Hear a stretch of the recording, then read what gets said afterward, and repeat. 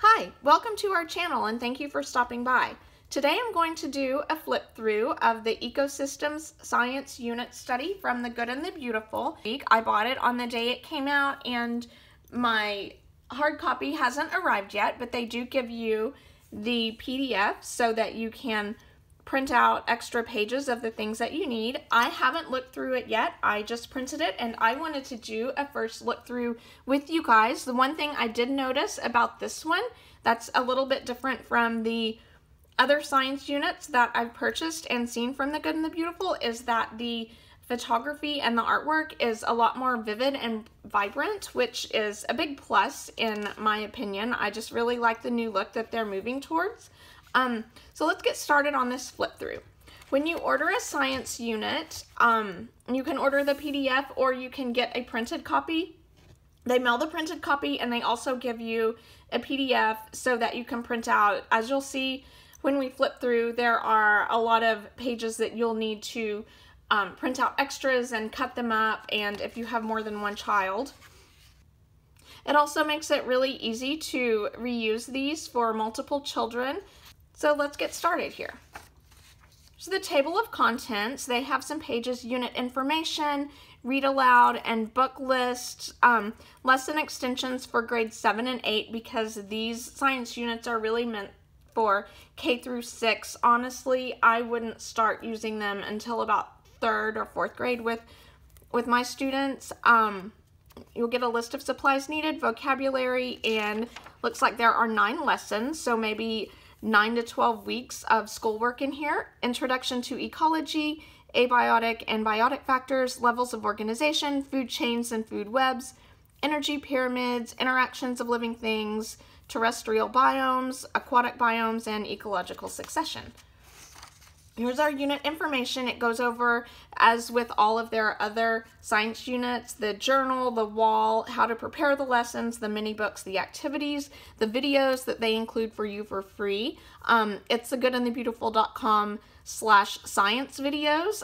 If you're interested in doing their science units, I suggest just go viewing those videos. Look through it, gives you more of an idea of what their content is about. Right here, they say that some lessons include extra content for children who are a little bit older in grades 5 through 8. If your kids are younger, you can skip that or you can add it in for older kids. The next page shows the read aloud books they do offer through their library, and I did order them. I believe they're $6.99 and $7.99. They do have some sample pages on their website. I'm pretty excited. This one seems like it will work for both of my girls who are currently pre-K and 3rd grade. The ecosystems in your backyard. Quite a few less words on the pages, but a little bit more meaty content. So probably my older one will be more interested in that. They have several other books that you can go goodandthebeautiful.com again /science and click on ecosystems, and it will give you all the information on other books.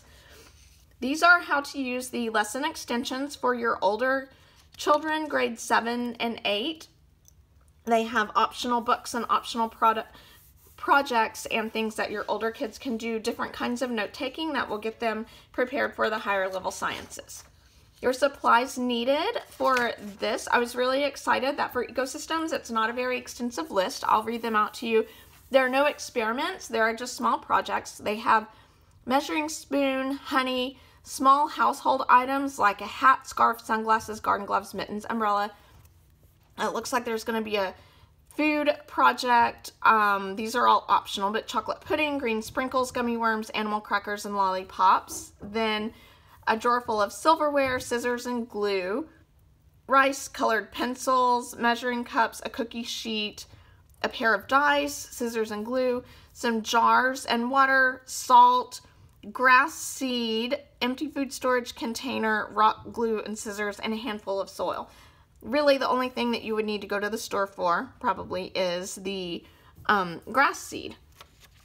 I bet you're going to grow a little biome there. So here's our vocabulary words. Before you get started with the science unit, you would cut out all of the vocabulary words and glue them up on your science wall throughout.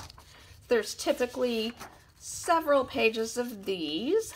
I do love the artwork. They're moving towards a more colorful, it's just more eye-catching to me and to my kids. I love it. More vibrant and vivid instead of the gentle photos that they've used in the past. Lots of vocabulary for this. Oh, and when you do order, your science units come unbound, just like this, a little bit heavier paper, so that you can cut. I usually cut and you do whatever I need, and then I put the lessons into a 3-ring binder. So here is lesson 1, Introduction to Ecology. It looks like you're going to have some, looks like you're going to have a small, you're going to tape together some pictures to read to them. So this is how it works. It tells you it's scripted. You can go off the script for discussions, but they tell you everything that you need to do to teach the lesson. So right here, it's read this to the children, and there are questions and pauses for responses, and then suggestions of things that you can do to encourage more discussion. Here we have them going for a walk outside. Then you paste your words onto the science wall, do the mini books that you have put together, and then there's more reading, and then a science journal. It looks like most of this could be done on one day of science. I would say 1 day a week, or break it into 2 days. We usually like to break one science lesson into 2 or 3 days. Here's the things that you will paint together. This is more like the previous artwork. More like the previous artwork of The Good and the Beautiful. They're still including some historical artwork. This is the mini book. So the reason they give you the PDF with the printed version is so that you can print a mini book for each child. These are things that before you start the lesson, you'll want to go through as a parent and prep. My kids sometimes help prep. I don't like to let them read the books, but they do prep, and they get to each keep a mini book. Here's the extension for the grade 7 and 8. This looks really good. So you would have them read each section below and then choose one of the keystone species and do a before and after of what the ecosystem would look like if this species suddenly disappeared. Think carefully about which species would be affected and those effects, and how those effects in turn affect the next species. This is a really good project. Actually, something like this was a Destination Imagination project for my daughter's, some of the choices for last year, so that's a really good project for the older kids. Lesson 2, again, the reading. There's optional supplies for younger children, and that looks like where the snack comes in. It looks like you're going to be making one of those little pudding things in a jar to eat. You've got what you read to them, the science journal here. It tells you exactly what to have them write and do. That's kind of a pro and a con of these. My daughter gets kind of bored with being told exactly what to write, so we go off of that sometimes. The science wall, here's an activity to do, and then additional content for older children. Looks like, okay, maybe this science. Okay, no, here's the optional activities, and here's the activity for the younger children. Isn't that cute? Making a little edible ecosystem, and I really think older kids would like making that too, just because it's so darn cute. That was a really quick lesson. These are the creation cards that are used in the lesson, so a few pages of that. Again, you would print out one set for each child. Looks like a game there. That was a really quick lesson. These lessons are really short. The other Good and the Beautiful unit that we worked on was Arthropods, and I have to say that we were all really bored with that. It felt like the lessons were really long, lots of writing, lots of being told what to write in the science journal, and not a lot of activity. Not a lot of hands-on, so we didn't really love that. I hope that they consider updating Arthropods to this newer style that they're going towards. Here's your extension again for grade 7 and 8. It's about earthquakes and ecosystems, and it has videos and research articles, and has them writing in a journal. Here's the lessons of organization. Look how pretty this is. So So it gives you your prep right here. For each child, print a copy of this, and for each child, print a copy of that. Again, follows the same format. Science wall,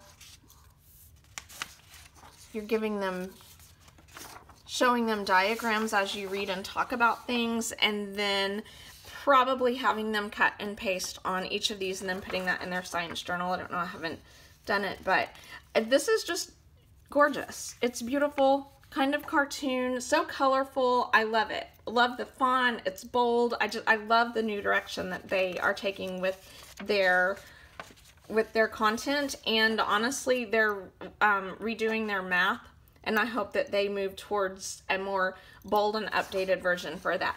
Here again is for 7 and 8, grade 7 and 8, an organism study, and they don't put it on here, but I think a really fun thing to do in this unit for these older kids, and maybe even the little ones, order some owl pellets from online and dissect those.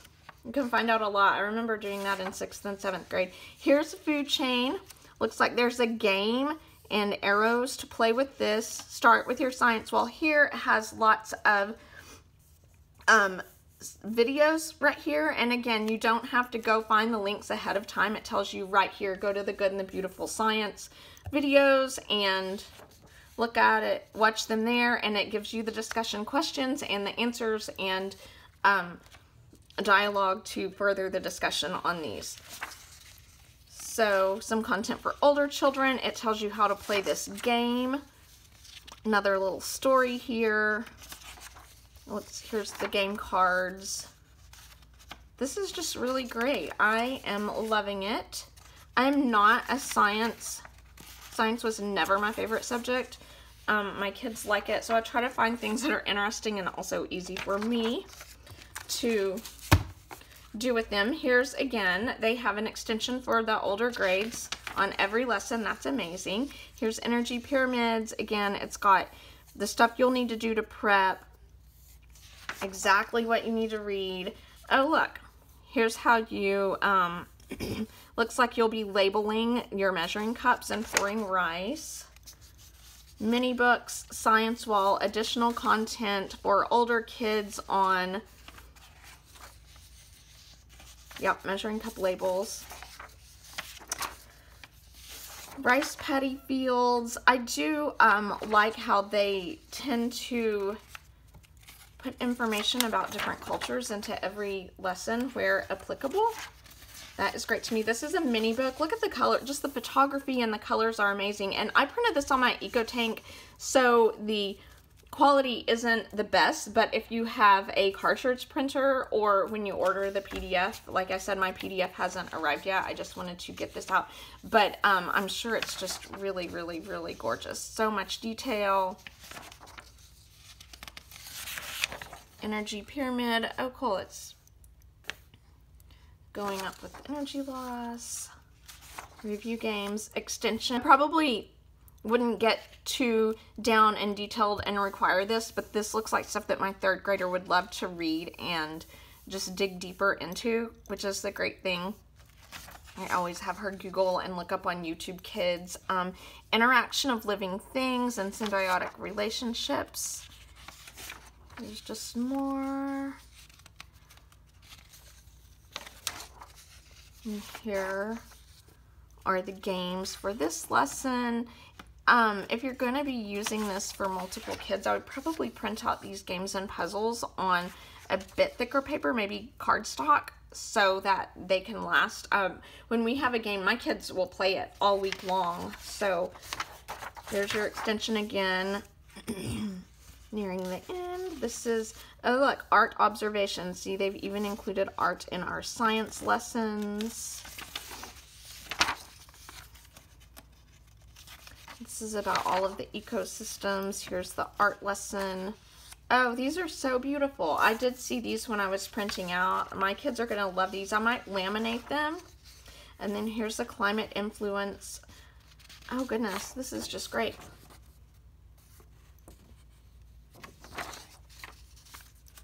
So they'll be gluing photos and check marking it off about all of the biomes.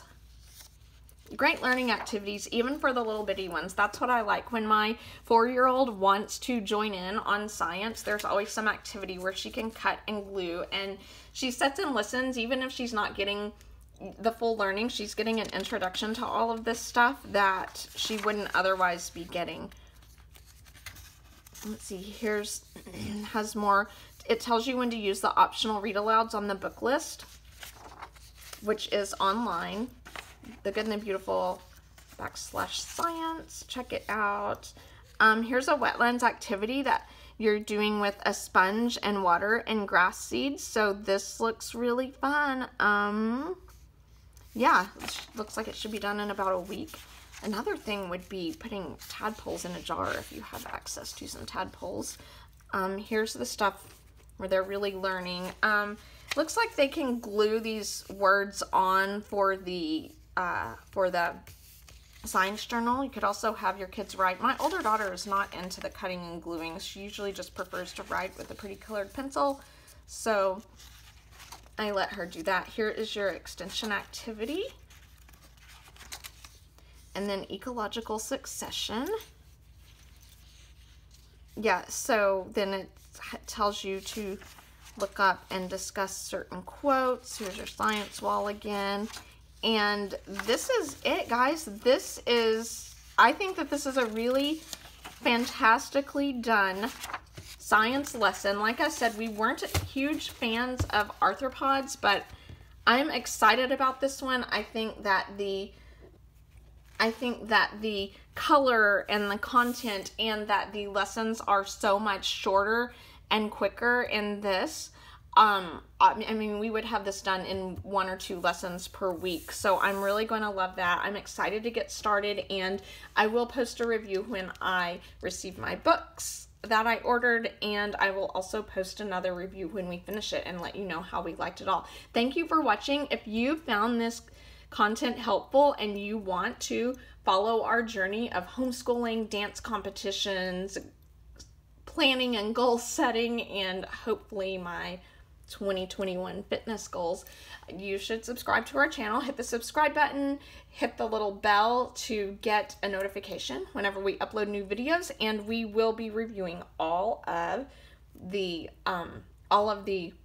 Good and the Beautiful units, as well as all the other curriculum that we have used this year for homeschooling in 3rd grade and pre-K. Thank you.